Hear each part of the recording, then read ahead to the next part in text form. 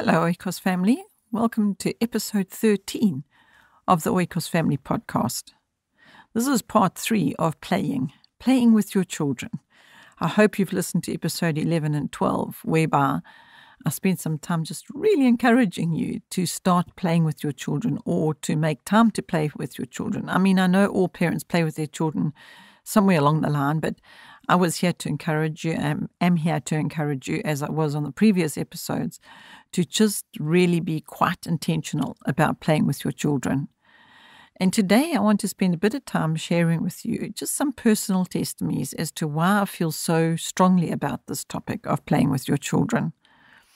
You see, if you know a little bit about us or the Wood family or myself personally, you might know that we have home educated all the years from when our children were born. They didn't ever go into any kind of formal schooling.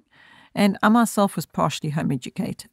And what comes with that is the whole learning lifestyle. I hesitate to actually call it home education. I definitely don't call it homeschooling, because homeschooling is school at home, and that's not the lifestyle or the way that we have experienced education as been a school kind of environment at home. It's been more learning lifestyle. And if we look at the word school in the dictionary, you can go and look it up for yourself. You'll see it's what its definition is. And it basically isn't what Oikos is, because Oikos is more about the learning lifestyle. Now, in our own family, we had chronically ill children. So a lot of the time there was suffering. And so what does a mother do? If you think about it, if your child hasn't been well, you don't really concern yourself with thinking about making sure that they've got their fractions for the day. You know, their fractions lesson is well understood, or algebra, or whatever it might be if they're learning addition if they're younger. You don't concern yourself too much with their mathematical skills if they've been really unwell. What you rather concern yourself with, I'm sure I'm presuming correctly here, is that the well-being of that child, and you know that they've been through a hard time or difficult time with their health. And so you're looking for ways to help them, to ease their pain or their suffering. And the one way that you know that you can ease their suffering is with play. And you know that if they could play and they could do the things they really love doing, that eases your heart and it eases their suffering.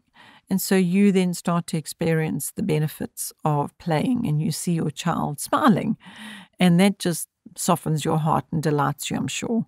And so because that was our reality, and that we were surrounded with a lot of suffering a lot of the time, I had to work very specifically at finding ways to bring relief to the suffering. And of course, my default was just to go to the Lord. Please help me. You used to hear me calling on him desperately often to ask him to please help me, to give me some divine inspiration on what I could do to help ease the suffering. And I can tell you from our own testimony that I never rushed to any formal books, and I never went and grabbed the next lesson, the formal lesson or academic lesson, however you want to refer to it, to go and teach the children this, and this was going to make everything better because we're just going to do this next lesson. That was never the compelling I had, or the conviction, or the calling, or the prompting.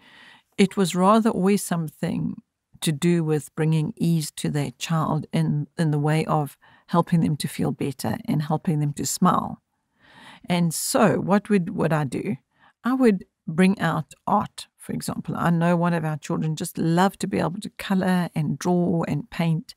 And so my husband made like an art easel board. I did that on one of our live streamings. If you go and look at one of the live stream episodes in the live stream archives on the oikosfamily.coza website, you might find it there. I hope you can find it.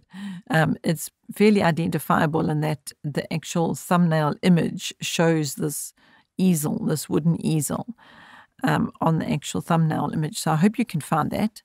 But I'm telling you about it because that is something that we did intentionally. You see, we made an art easel so that even when the child was suffering and unable to run around and play and do things, we could put this art easel on her lap, like as though a TV tray type of a scenario where a person who's an invalid can have a tray on their lap and they can have a meal in bed, a similar kind of concept. So that was one practical way that we went about bringing play and fun and something of pleasure to a child that was suffering.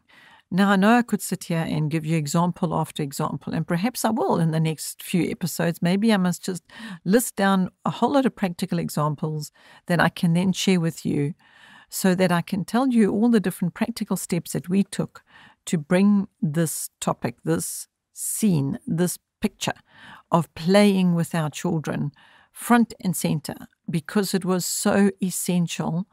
It was absolutely necessary to cope with the day. In other words, play became what was necessary for us to be able to cope with our day. And it worked. Play worked.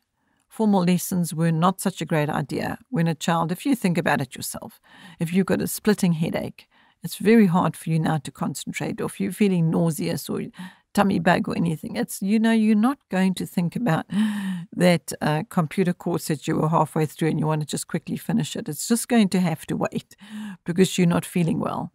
Okay, so we had that situation for a huge percentage of the time while we were home educating, as in the situation of somebody that was suffering or some bodies that were suffering. And so play became a big part of our learning lifestyle.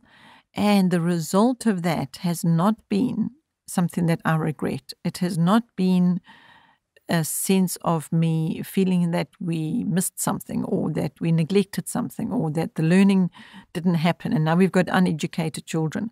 That is not the case, because there was always time for the other. It just seemed to fit in there. In fact, let me just tell you what I heard one of the moms say at the moms retreat this weekend. She said that I found that when we focus on the fun things, there seems to be time for the other formal lessons, and we don't spend as much time on the formal lessons and we still get it done.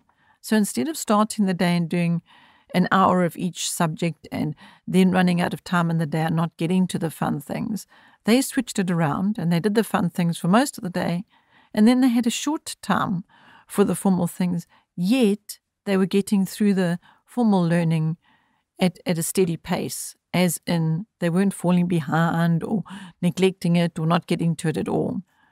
So I was really encouraged when I heard that mom's testimony, because basically she had swung her day around. She'd put fun first, and in that fun first time was lots of playing, and then after that she added the formal learning, and she found she had time for it. And the children had time for it too. And the children were in a better place when they came to do that learning. She found that the lessons went better. And I think, quite honestly, that actually it went better because Mom was in a better place. I believe that because Mom wasn't expecting them to get so much done and to get all this done and finished so that we can play, she did it the other way around. And she found that the formal learning, it was more approachable, and the children did better with the day being that way around. Now, that's not to say that your day is going to be better if you turn it the other way around, and maybe you do need to do the formal first. As you've heard time and again with the Oikos, we don't like to be prescriptive and tell you that this is what you must do, and at this time you do this, and when you finish that, at this time you must do that. That's not how we like to encourage you. The way we like to encourage you, rather, is to say, find what works best for your family and the individuals in your family. And it is going to be uniquely different for your family to what it is for another.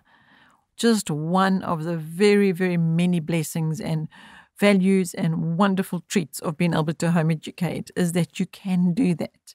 You don't have to do it according to a book of rules that says that this is how home education happens, because there is no such book of rules. Well, I hope there isn't. I haven't found one of those books of rules that tells you how you've got to do it and what time you must be up in the morning and what time you have to finish the maths lesson. Maybe there's such a thing, but I haven't discovered that, and I'm glad I haven't, and I hope you don't, because I hope that this podcast is going to encourage you to take the courage, actually, to turn things around a bit so that you can have more fun and you can play with your children and everything can be better. because there is an enormous amount of value and good and riches for you in this learning lifestyle. And I just don't want you to miss them. So I hope that this podcast helps you to not miss them. And I hope it helps you to have fun. So thank you for listening. Until the next podcast then, bye for now.